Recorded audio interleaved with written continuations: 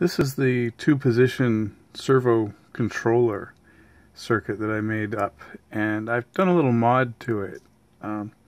So what's supposed to happen is there's this little toggle switch, and you throw the switch and the servo will move to the other position. You set the positions with the two outer pots, so that'd be one pot's position and that'd be the other's.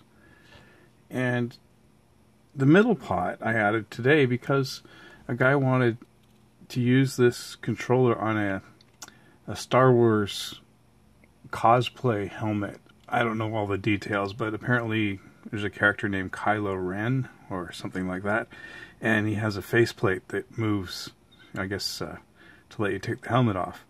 And he wanted this servo controller to do it, and I said, you know, it's a good idea, but in its stock form, it'll just move the servo as fast as it can from one way to the other. So I made this for him because it would be good to control the speed. See if I can do this with one hand. I think this will make it slower. I guess I made it faster. I'll go the other way.